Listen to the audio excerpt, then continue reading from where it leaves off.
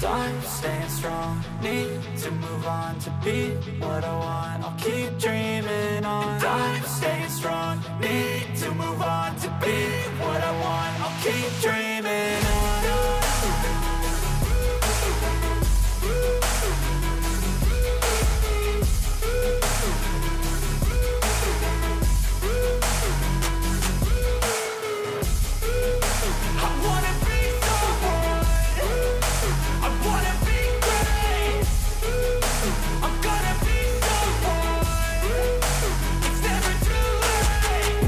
Face on when I chase like that, yeah, I play so strong with a knife in the back. I'ma swing home run like a baseball bat. Gonna see me rise, you can hate on that. I don't play both sides, doing me no cap. I'ma ride or die for my dreams on tap. I'ma fly real high, you ain't see me slack. No, it's not how you fall, it's how you get right back up. That's how you get tough. Calluses on my hands so rough, yeah, I call your bluff. I'm not the one, mess with me, come out with none. Cause I'm so done, you had your fun.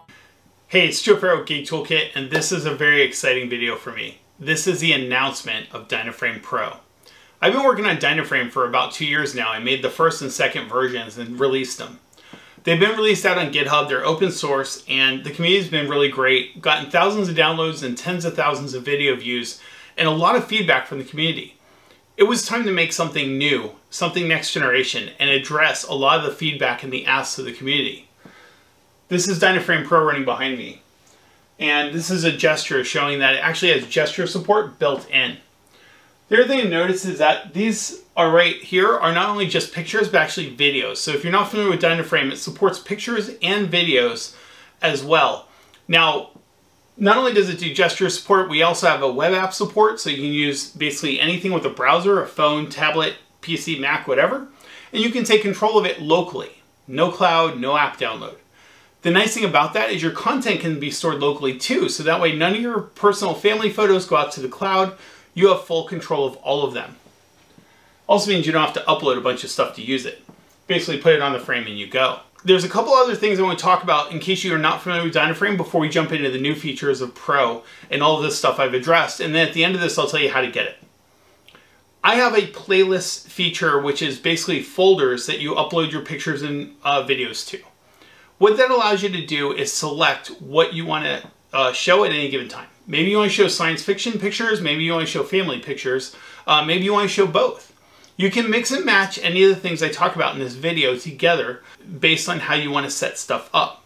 Now the other big feature is it supports not only horizontal, but vertical as well. So this one here is also a Dynaframe. This is just set up to be paused on a static image, but it just shows that you can do horizontal and vertical. Now these are just televisions with Raspberry Pis on the back of them. That's all it takes to run this. Now let me talk about some of the things I've done with Dynaframe Pro. One of them is I have made this a image-based install. This was all about the concept to make everything easier. There's a lot of stuff I did to make it easier. Based on the feedback of what people were telling me and the support I was doing, I realized that I had to come up with something that didn't require knowing Linux administration to use, but also that would be friendly in case you did want to use it. So the way I'm doing this is there's an image you'll download, you put that on your Raspberry Pi, and you're up and running. That's it. No more command lines, no more hooking up a keyboard and mouse. It just boots and it's ready to go. If you have an Ethernet cable, you're done. If you don't, then you have to connect it to Wi-Fi. Well, you can do that with no keyboard and mouse too. You just take something that has Wi-Fi like a phone or tablet, you'll connect to a website on the device, and then, oh, I love this one, and then you're able to basically tell the device to connect to your local home network. Again, nothing goes to the cloud, it's all local and it gets up and running. With that ease of use, there were a couple other things I wanted to address. There is now an instructions section in the web application. What this allows you to do is immediately be able to get help, not only in the web application for how to do things, but also how to use it. And then each of the settings has help, basically a tooltip in the web app now to tell you how to use the setting. Again, a lot of work went into making this as easy as possible. Now I want to show you one more thing that I thought was kind of magical that just kind of helps make this just that much cooler. Had to find my phone. Now on my phone, I'm going to just bring up my camera. And what I'm going to do here is I have a gesture sensor down here. If I swipe the gesture sensor, it has a QR code, which is this little code here. If I scan that code and open it, then I immediately have the website up on my phone. That means that to take control of this, I don't have to know the IP address anymore or type it in. I can just scan it with my camera and bring it up using the gesture bar. Now I can also pause to take control of this if I want to freeze it. I can swipe up to unpause it and get all of my debug information if I need it. If I want to hide this, I can just swipe down and that goes away. The second thing I focused on was making it so that your content could go onto the frame easy, and it was your content the way you were comfortable with putting it on there. I'll talk about all the different ways to do this now with Dynaframe Pro. Because it's an image-based install, it has a network share built into it now that you can use to copy stuff to it. The nice thing about that network share is that on a Windows or a Mac device, it's very, very easy to send a bunch of content over, folders and all that, to get it over there quickly, easily, and be done. Another way to do it is you can put it on a thumb drive now with your folders and so on if you have a device that's not on the network or whatever, and you can plug that in and that will show up. Now again, you can mix and match. You can do both, and you can show pictures from either or. The other thing you can do is you can actually upload directly from your phone now. So the web app, or I'm sorry, any web app, anything with a web browser, you can upload from the web browser, and you can create playlist folders. So you can create a playlist folder, go through your phone, upload a bunch of photos, and send it, which makes it very easy. I made it as fast as possible because you're connecting directly from your phone to your frame. If you have a good network connection there, you're going to have a very quick basically transfer between the two. If you're an advanced user, you can still use things like connect it up to a NAS drive or rClone to connect it up to cloud services. So if you want to connect up to like OneDrive, Google Drive, Dropbox, or any of that cloud service stuff, you want to connect to an FTP server, HTTP, you can use rClone, set that up, and download. And again, you can mix and match folders and connect it. Now, because of the way this is set up, you can image any SD card you want, as big as you want. Or if you want to put those folders and send them over to a thumb drive, you can do all of that. Again, mix and match as you will. So you have plenty of storage and it's very expandable. You can even plug in an SSD and add that if you want. So lots of flexibility there, lots of different ways to do it. Now, there's one other thing I added for Dynaframe Pro that looking forward here. I added a store concept. The store concept takes a code, and what happens is you put in the code, it will take something off of the website that I've got running right now, and it will download it and install it and set it up for you. Now I'm going to set up a bunch of free packs. What this will allow you to do is very easily get a bunch of cool artwork. People ask me a lot for the artwork that I have. Now, this artwork here, a lot of this is from sites. This is personal stuff that I've downloaded off of DeviantArt, basically like my desktop background stuff that I put on my frames. I can't distribute to this, but what I do plan on doing is going to these artists and asking them to license the artwork, and then being able to bring that artwork onto the store and then download it. Now we'll have to be very careful to make sure we do everything right, but the whole goal here is that the artists get credit and that they get compensated for their work, and it gives them an outlet for making more money for selling their work to users who want to actually have it up on their frames. So I'm trying to set up that marketplace, but also for those that just want to share their photography and their artwork, we can set up those packs too for free. And again, I'm going to be setting up a bunch so that you have some stuff to get going. The next thing I want to talk about is style improvements. The web UI has been rewritten from the ground up using a technology called Ajax. What this means to you is when you turn basically your playlists on and off, it's instant. They'll show up immediately. You don't have to do this weird refresh thing. You don't see the website flickering when you do stuff. You can do things like turn the frame on and off, and it's almost like having a remote control. So the website is now just a much nicer rewritten website. The other thing about the website is it is Ajax based and themable. So I can switch themes to an entirely different looking website, and I have a sample one in there to kind of show this. I did a sci-fi version of a website to give it a theme, to give you a different user experience. But not only does it theme the website, it also themes the background images and the startup logos and everything. So it just kind of shows that you can really make this look how you want. Now, if you're a commercial person looking to have a commercial version of this, I do have the ability to license this now, and that is useful for you because then you can theme it for your commercial use. So if you're a distributor and you want to sell frames, then this software will be available for you and we'll be able to put your logo and everything into it. Now, user requests are another thing I've done a lot of work on.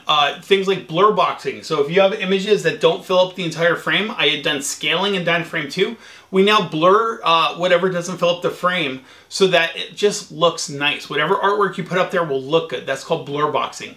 I've also added that feature. A lot of people have asked me for being able to play back the full video versus basically I was cutting videos off at the transition time. So I said if you wanted to show images for 30 seconds and you put a 5-minute video in there, it would play 30 seconds and switch to be consistent with the images. That's now a setting you can turn on and off. You can turn it off and have it play the full 5-minute video. So that is in there as well. Another thing that people have been asking me for is more video file formats. I have now moved over to VLC. VLC gives us more formats right off the bat, and I will continue to add more. The one format that's not in yet that is coming, I basically just had a preview going today, and I've got some debugging to do, but it will be coming soon, is animated GIF, I don't know, animated GIFs. Anyway, they're coming, not this month though. They'll probably be in the March or April release, but they are coming. I am working on them.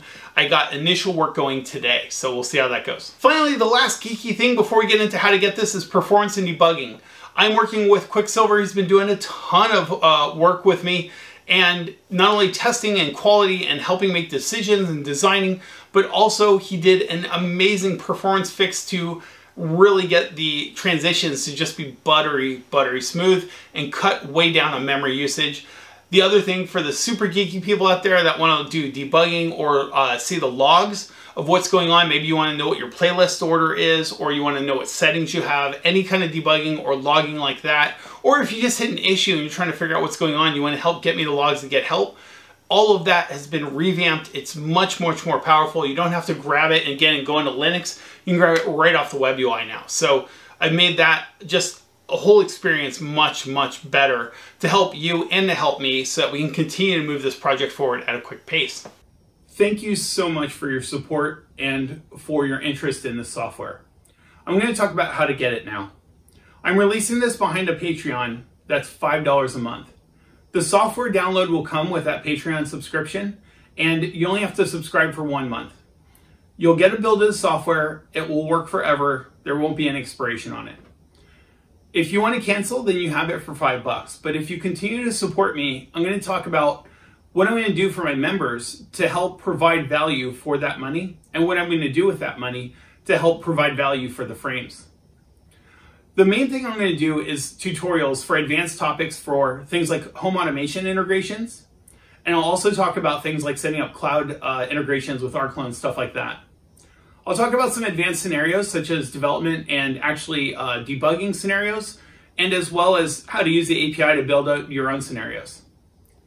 The other thing is my plan is to release every month a new build, and so the patrons will see the previews of what features are coming, and they'll be able to influence those features, of course, as well.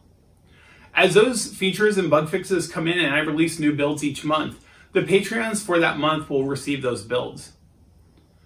The other thing is I'm going to use the money to help support the infrastructure that I've built out now for things like the website and the web store, and also to help with getting artists on board for providing their artwork and being able to compensate them appropriately.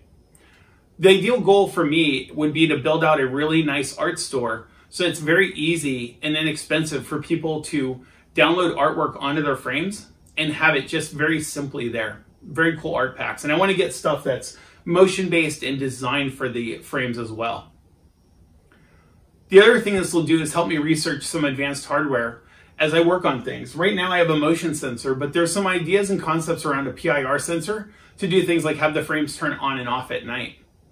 I'll do tutorials on how to do the electronics of the frame right now for the motion sensor. Very simple. I'll show that in my initial setup video. But for doing things like PIR or adding your own sensors, or if you want to have physical buttons, I can show that as well. And we can work on the features together to make those experiences basically come to life.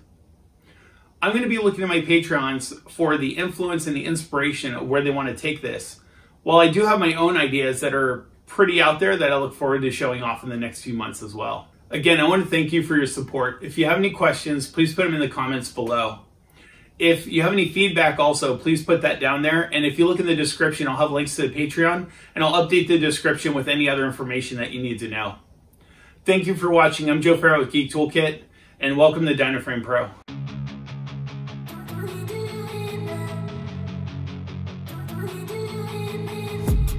I've been dreaming on in my head like I've seen it. A life worth living is a life with meaning. I'll do what I love till my heart stops beating. I'm feeding this demon.